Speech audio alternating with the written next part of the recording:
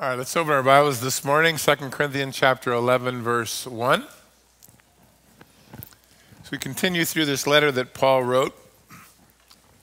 When Paul came to Corinth, it couldn't have been a worse time for him. He had spent months and years on the road. He had been beaten up and spit on and chased out of every town he'd visited. He showed up by himself. His friends were trailing behind him for months. He really thought about quitting, giving up. He just didn't want to get knocked in the head anymore. He just didn't feel like he was getting anywhere. So he didn't preach to anyone. He'd show up at the synagogue, but that was about it. When his friends showed up, he was a bit encouraged to do what he had been called to do. But it was even better when the Lord showed up one night and said to him, "Paul, I'm going to protect you in this city."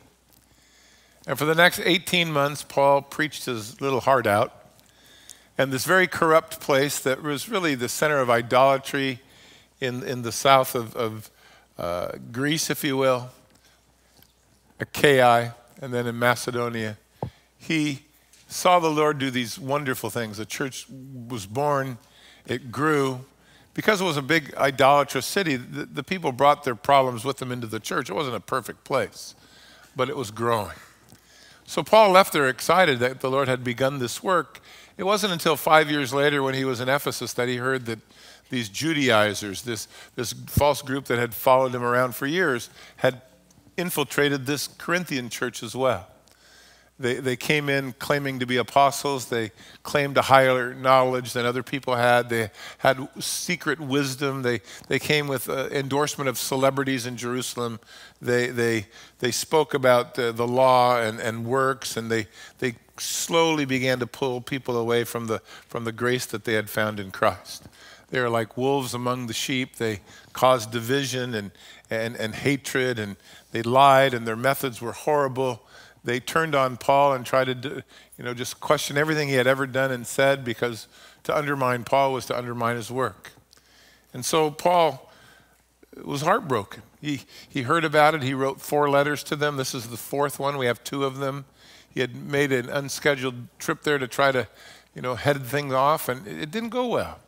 Well over a year had passed before he finally got news from Titus, who he sent there, that things were turning the corner, that a lot of people were back on board and back with the things of God, but there were still these entrenched kind of teachers who were horrible and leading people away from the things of God.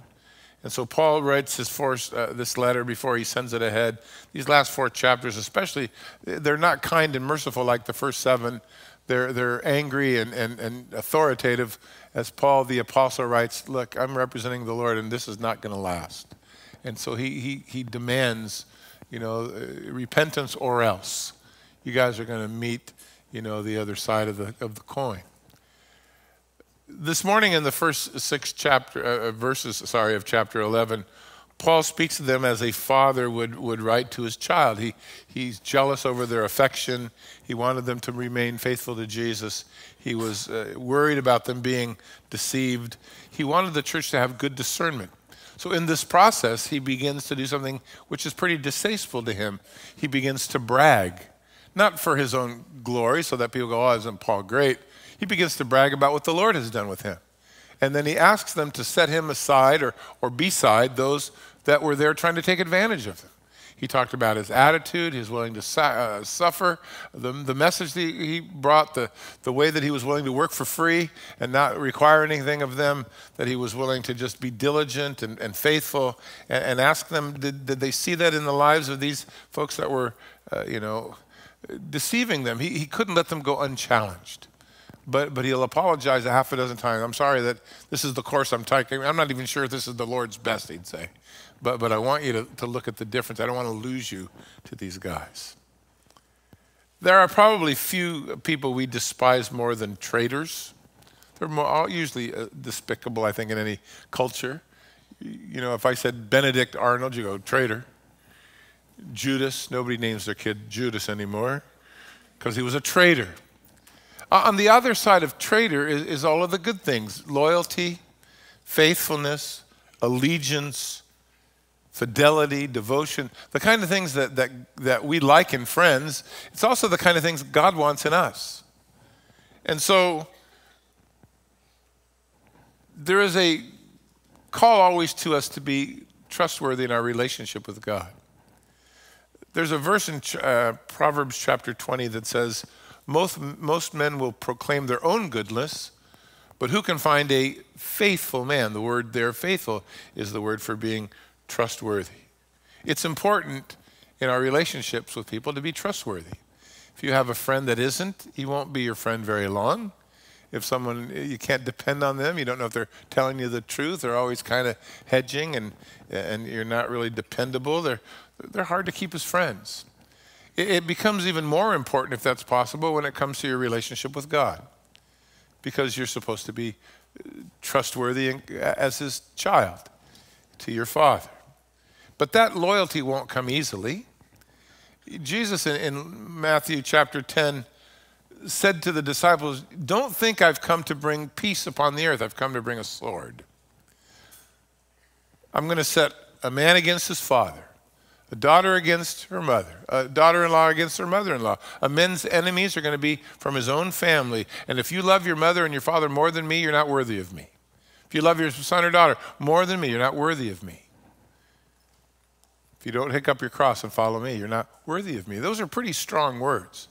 But it is, it goes to the heart of loyalty and devotion, that the Lord would call that from us. Throughout the Bible, wherever you find God at work, there is this call upon his people to be loyal.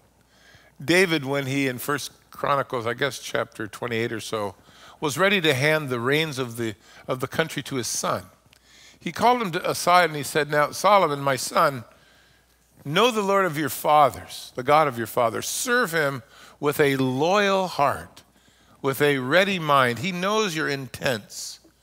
He'll be found of you if you seek for him. He'll forsake you if you forsake him. Be loyal to the Lord. In the next chapter of 1 Chronicles 29, the public gets together to pray for Solomon.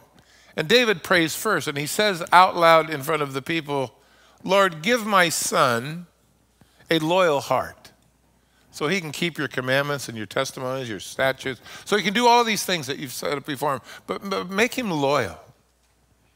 If you read through the stories of the kings in the Old Testament, you'll find that there were lots of kings who were very loyal to the Lord. It's an important word, trustworthy in their relationship. Guys like Hezekiah, just totally trustworthy. Asa, totally trustworthy. But then there was a lot of guys that weren't.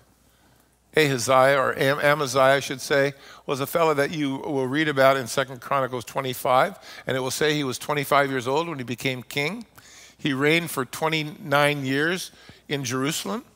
He did what was right in the sight of the Lord, but not with a loyal heart. He was a good guy, did a lot of good things, but his relationship to the Lord was inconsistent. His loyalty was not always there. And that seemed to be a description of a lot of folks. Now, if we take that to the level of your marriage, how would you like to have a wife that is usually loyal? Or a husband that's mostly okay? Like, okay, he messed up 12 times last year, but there's 365 days. He's doing pretty good. You wouldn't want that. Well, neither does the Lord. He wants us to be loyal in our relationship with him. When the Lord sent the prophet Hosea to the children of Israel, chapter 6, I think, and they weren't doing very well spiritually, the Lord said through Hosea, your faithfulness is like the morning dew. It soon dissipates. It doesn't last. There's no really trustworthiness. And unfortunately, that's true of the church as well. And it was true for the churches in the first century. It's true for the church today. You remember that story in Antioch when Peter was eating with his Gentile buddies, having the burritos or whatever he was having. And then the religious folks from James showed up from Jerusalem. And they were legalists, man. And Peter, without even batting an eye, got up and he moved to the kosher table. And Barnabas joined in, and a lot of the people that looked up to Peter were stumbled by it. And Paul said, because he was not straightforward with the truth of the gospel, I withstood him to his face. He wasn't loyal. He didn't represent the Lord properly. And it caused a conflict. 5 of the 7 churches that Jesus will write to in the book of Revelation were found in some level of disloyalty. when they should have remained loyal. Well, Paul's concern for the Corinthians was that because of these false teachers who are very deceptive, I love when people say, I'll never be deceived, but you don't understand the word deceived means you are deceived. How would you know? They got you. Well, no, they didn't. No, they got you. So how do you protect yourself from being deceived? Paul was interested that they wouldn't be, that these false teachers wouldn't lead them away from the loyalty that they had initially shown to Jesus. Because the salvation of God is simple, easily understood, but these men were leading folks away. So he says in verse 1, "Oh, that you would bear with me just in a little folly," and indeed you're bearing with me. "I am jealous for you with a godly jealousy. I've betrothed you to one husband, that I might present you as a chaste virgin to Christ. But I fear, lest somehow, as the serpent deceived Eve by his craftiness, so your minds may be corrupted from the simplicity that is in Christ." I'm jealous over you. You read jealousy, most people think that's bad. It's like the green envy thing, right? And that's usually biblically right. But when it comes to God's desire to have your trustworthiness, it's a good word. And the Lord will even say of himself, Exodus 34, 35, "I'm a jealous God." Could you really blame him for wanting you to be faithful to him? Any more than you could blame a husband said to his wife, "You got to be faithful to me. If this marriage is going to work out, it's got to be you and me alone." So the Lord with us. He's a jealous God. He loves his people. Well, Paul felt like that for this church that he had helped birth. He'd gotten them right with God. He's told them the grace of God, the goodness of Jesus. He prepared them for what was coming. And now he saw the danger of losing them to these legalists and these cultics and these mystics who are just, muddling the waters and driving people away from Christ. I'm jealous for you. Marriage in the days of Jesus or the days of Paul was mostly by arrangement of the parents. It was just the typical practice. Sometimes it was for financial gain, sometimes for business interest, sometimes for political expediency, sometimes just because, you love the other family and you like to have the kids get together. And it's just the way things were. It was usually done while the kids were very young. Eventually, as they grew older, though, these kids would enter into a relationship called the espousal period. By Jewish practice, when you were espoused, you were married. The only thing was you weren't living with your wife or husband, and there was no sexual contact yet. For 1 year, you lived at home, but you were married. You were married legally. If there was financial responsibility, it would fall to both of you. If you wanted to get a divorce, it would take a law and a signature.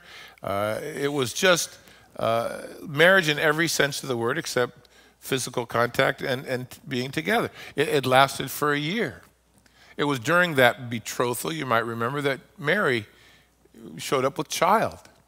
And thus the dilemma, what do we do and how did this happen and all? Well, notice that Paul uses this word betrothal, if you will, verse 2, to picture your relationship and my relationship with God. The Bible says of the church that we are the bride of Christ. Now, we're not married yet. We haven't seen him yet, but we're waiting, right? And like a father of the bride, Paul wanted to be sure that he could present his daughter, his bride, if you will, as a chaste virgin to the Lord. He would say in the 1 Corinthians letters, "I know you've had 10,000 instructors in Christ, but you don't have many fathers who have begotten you." He felt that kind of a relationship as a dad, if you will, to the church. Well, for you and I, someday soon, the wedding's coming. We're going to get raptured. Won't that be a good day? And then somewhere after that, in heaven, there will be the wedding feast of the Lamb. We're going to all be married. We're going to be with Jesus. Ever like that, so we will be. And then we'll return with him to the earth to rule and to reign. But for now, you're betrothed. And there are in the world and around you different suitors who would like to draw you away from your loyalty in your relationship with Jesus. They will present to you a different gospel. They will operate by a different spirit. They will preach to you another Jesus. Their goal is what these guys were in this church. They want you unfaithful. They want you joined to another God. When Jeremiah wrote to the children of Israel at a time when they were just doing poorly, the Lord said to Jeremiah in chapter 2, "Say to the nation of Israel, thus saith the Lord, I remember you in the kindness of your youth, in the love of your betrothal, when you went after me in a wilderness, in a land that wasn't sown. You were holiness to me. And anyone who would devour you would be disastrous for them." God protected them. And then he said, "But let me ask you now something, you children of Jacob, you house of Israel. What happened to you? What injustice did your fathers find in me that you've now gone away from me? You've become idolaters. You followed idols." The Lord, in speaking of the once relationship with the nation, said there was a good time. Everything was good. You loved me. You had eyes for me only. And I protected you and I blessed you. But something happened. You became disloyal. And as a result, the sufferings began as well. Jesus said to the Ephesian church, huge church, real productive church, "I only have one problem with you. You have left your first love." Not lost it. It's one thing to lose it. You left it. That's a choice matter. You remember the story of Abraham's servant Eliezer being sent by his master Abraham to go find a bride for his son Isaac back from the family that he had come from. And Eliezer was not particularly excited about it because he thought, well, first of all, it's a long way away. How am I going to bring you someone that's never met you?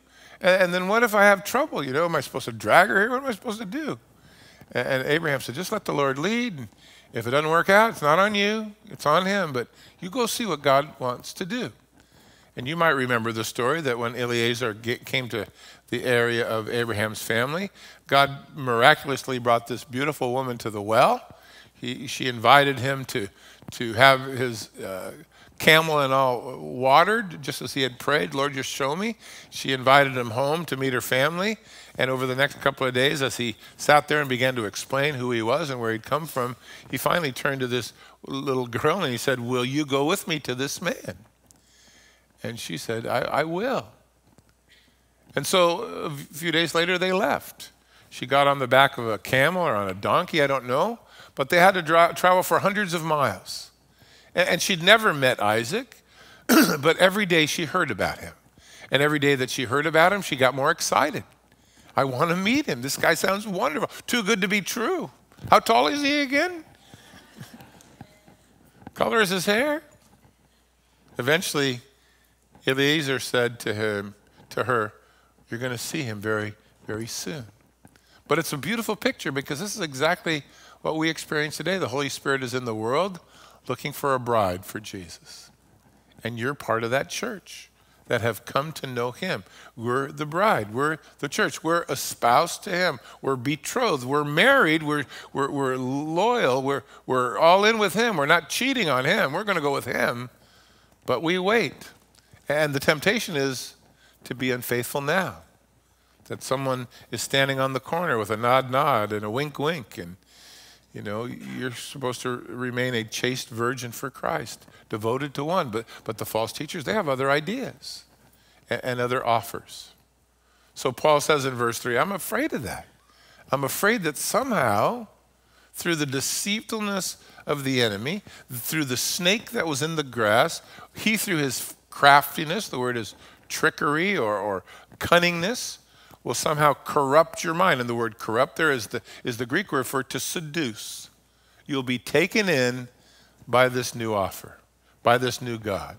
And you'll be turned away from the things that are just simple in Christ, the simplicity that is in Christ. The problem for the Corinthians, and sometimes for us, is we can show an alarming kind of susceptibility to being deceived by the lies of the enemy rather than being established in the Word of God. And we're willing to follow another Jesus or be moved by another spirit or have hear another gospel. When Satan came to Eve, the first thing he said was, the first thing he did was question God. Has God really said? When Eve explained what she understood God having said, he then denied what God said. He said, you won't die. And thirdly, he takes what God has said and he replaces it with his own lie. You'll just be like God. You'll see things as he does. Now, I don't doubt that Eve wanted the best or desired the best, but that's how deception works. And because of her deception and her husband joining in the rebellion, sin entered into the world. So here's a bunch of false teachers in Corinth who were led of their father, the devil, who had the same desire in mind, deceive the souls of those God had chosen and called, whatever it takes. And Paul, it bothered Paul. For me as a pastor, I think the hardest thing is when you watch people walk away from the Lord. Paul, when he, in this chapter a little later, will begin to describe the sufferings that he's gone through to serve the Lord over the years that he had. And it's a long list. And when you read it, and if you try to apply it to yourself, you'd say, yeah, I'd have quit a long time ago. But he lists all of these horrible things to serve the Lord. And then he says in chapter 11, verse 28, and besides all that is the daily care of all the church. It's a word that means to have like an emotional concern. He just couldn't get the church off of his mind. So besides all of the physical abuse and the difficulty and the challenges, it was the people and how they were doing that concerned him. He wrote to Timothy when he saw him and placed him in the pastorate in Ephesus. Timothy, the Spirit expressly says that in the last days, some will depart from the faith. They'll give heed to seducing spirits, the doctrines of demons. They'll speak lies and hypocrisy. They'll have their own conscience seared with a hot iron. They'll tell you you can't get married or you can't eat certain foods. And they'll just begin to lay on you the things that God never intended to lay on you at all. The bottom line is the church could use a healthy dose of discernment. We should be careful. Paul, when he wrote to the Ephesians, said in chapter 4, verse 14, I'm praying for you that you no longer be tossed around like kids, back and forth, carried around by every wind of doctrine that blows through, by the trickery of men in their cunning craftiness and then their deceitful plotting. You should at some point find your feet under you and be able to stand fast. The church needs that. We need that to be able to stand against these things. But Paul, he worried about the church. The church's willingness today to tolerate evil for the sake of unity is destroying us. There is a truth, and to love people is to tell them the truth. Now, if you speak the truth about sin in our society, they'll tell you that you're not lovely, you're not kind, you're not merciful. I had a guy right in my face the other day say, you Christians are all so hateful. I said, you think it'd be hateful to tell a kid not to smoke because it's going to kill him one day? He goes, no, that's important. I said, yeah, that's exactly what we're doing. We're telling you how you can keep out of hell. You don't like that, get mad at me, but I'm still going to tell you. We need to be able to stand for the truth and not cover the truth for the sake of unity. It's not worth it. And then we have churches, for the most part, that are not really biblically sound. We don't have the doctrines that we know. We don't have the ability to use them. And so we're crippled in our ability to overcome deceit, or we become easy praise for these clowns on television, or the guy with the biggest bullhorn that's going to yell at us about what we should and shouldn't do. Jesus said very clearly, beware of the false prophets. They're coming to you in sheep's clothing, even though inwardly they're ravenous wolves. We have to be careful. Paul said to the Ephesians on his way out the door, Acts chapter 20, verse 29, I know that when I depart, savage wolves are going to come in, not sparing the flock. So Paul said, I'm worried that the enemy somehow got the upper hand with you. But notice what his greatest fear was, that they would be corrupted in what they understand about God and be moved away from the simplicity that's in Christ. It's a great word, isn't it? One of the things that is typical to cults and false teaching is that they will make the way of life extremely difficult. They'll give you pages of things you have to do, and then you're not even sure. Well, then we got this. And then have you taken the advanced course and not knowing? Oh, no, I haven't, but I probably should have. And they just pile it on. Look, we had VBS a couple of weeks ago, hundreds of kids. And many of them gave their lives to Jesus. And you say, well, what does that mean? They'll say, Jesus died for my sins, and I need him to go to heaven. You're thinking, ta-da, they got it. Now, you can dig in God's word to the depths, and you'll never run out of things to mine. But the gospel is very simple and very clear.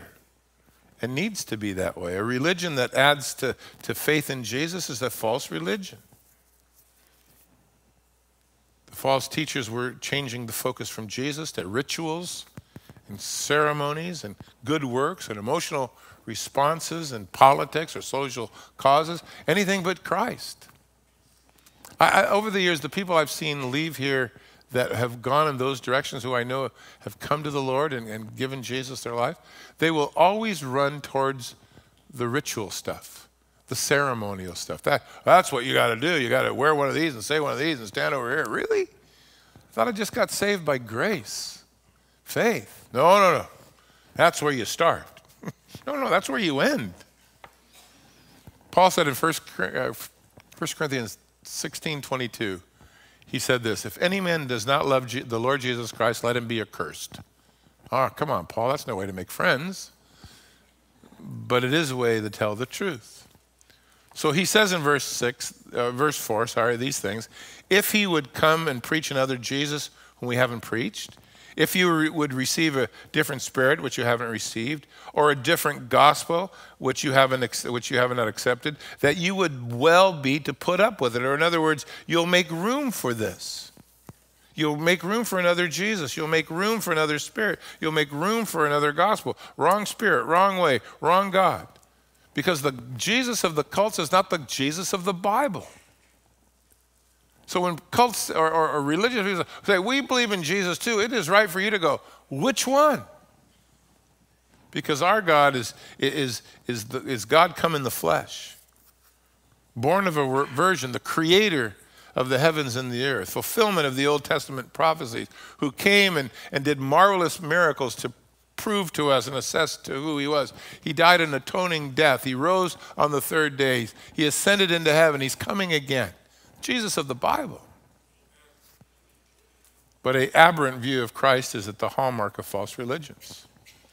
The Jesus of the Mormon church is the spirit brother of Lucifer, not the only begotten son of the Father.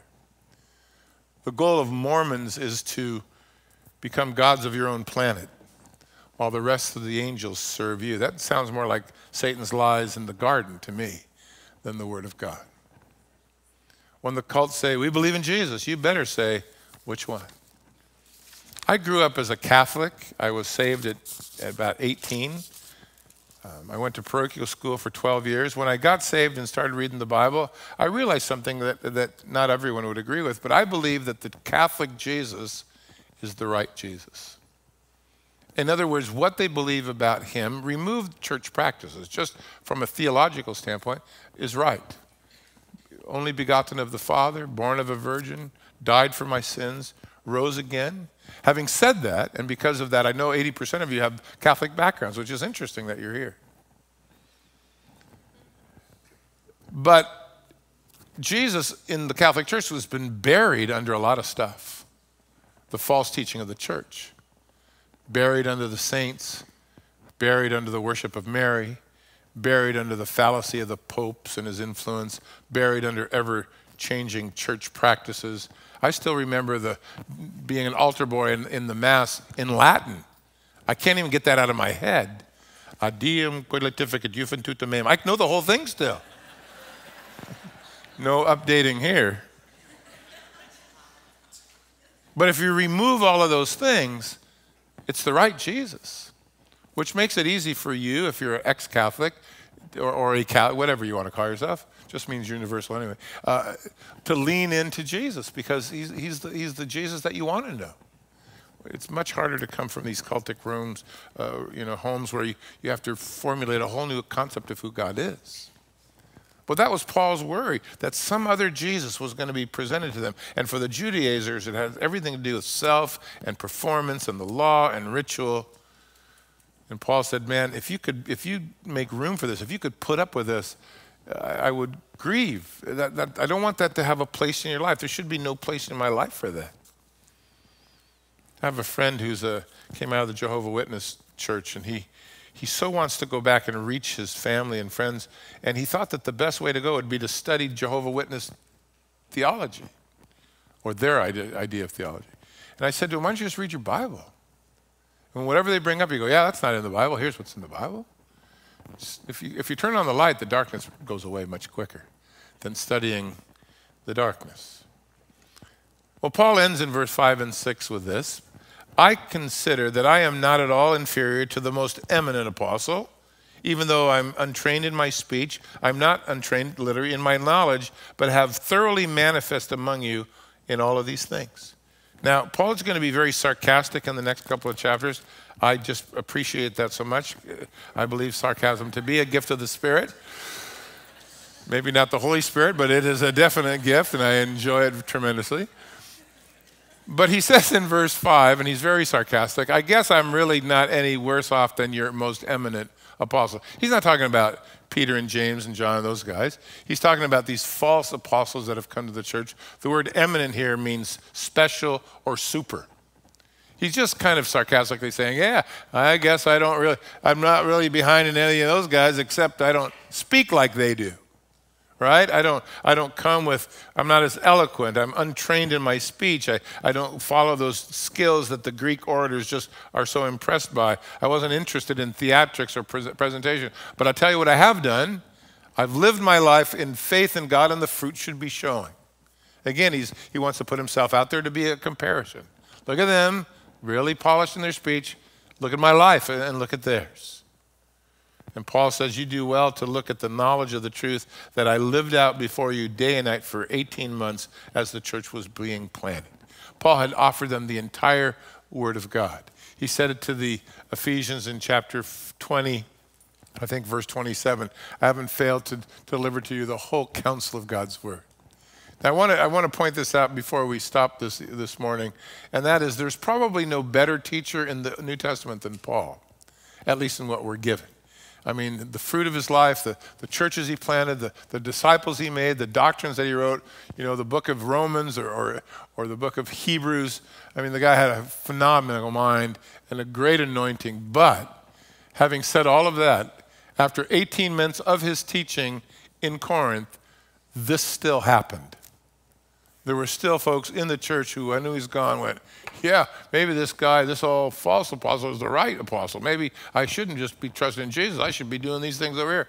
And there was a move in the church away from Christ, even though they had been better taught than probably anyone might have hoped to be.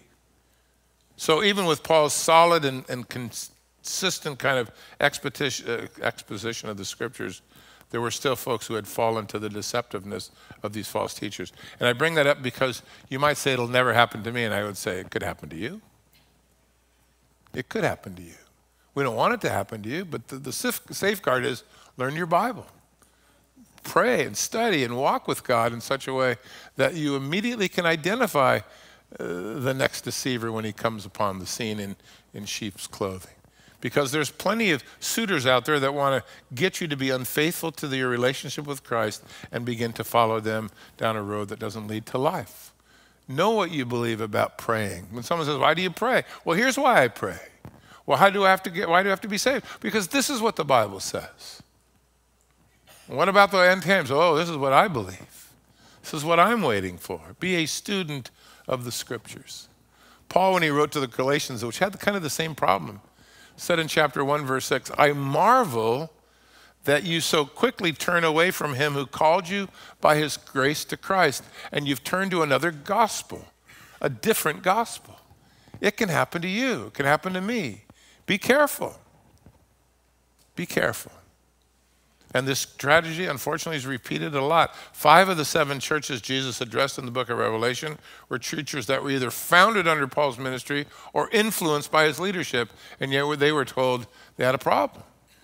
So even just good teaching is important, but if you don't apply it, if you don't make use of it, if you don't give yourself over to it, you won't be safe either.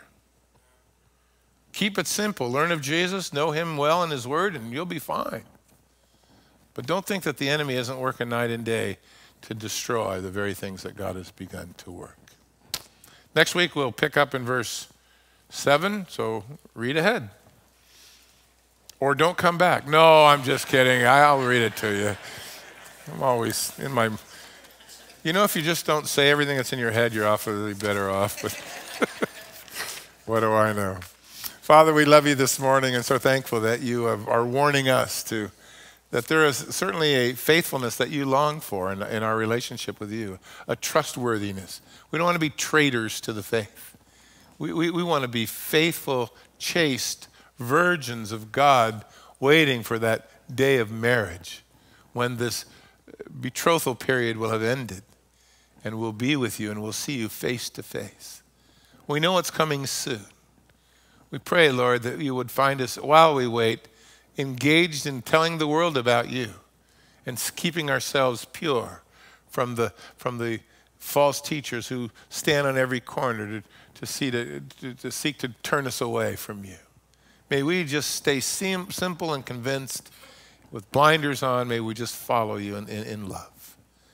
And today, if you're in church and you don't know Jesus, look, I'll tell you how you can figure out immediately if you don't know him. If someone says to you, how are you going to go to heaven, or are you? If the first word out of your mouth is not because of Jesus, then you're going to need to turn and reevaluate. Because without him, there's no other name given among men whereby you can be saved. Because he's the way, he's the truth, he's the life. And if you come to him, the Father won't turn you away. His name will open the door. His life will save you from your sins. His death will pay the price for what we've done.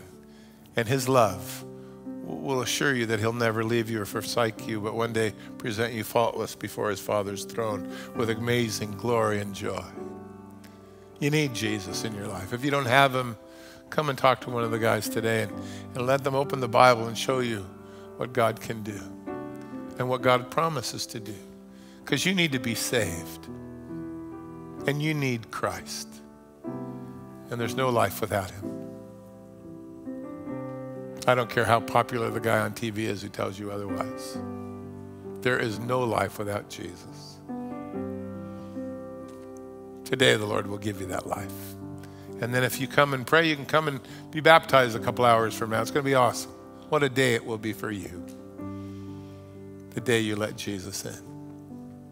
God, help us not to be deceived, but to stand upon the clear evidence and truth of your word. Shall we stand?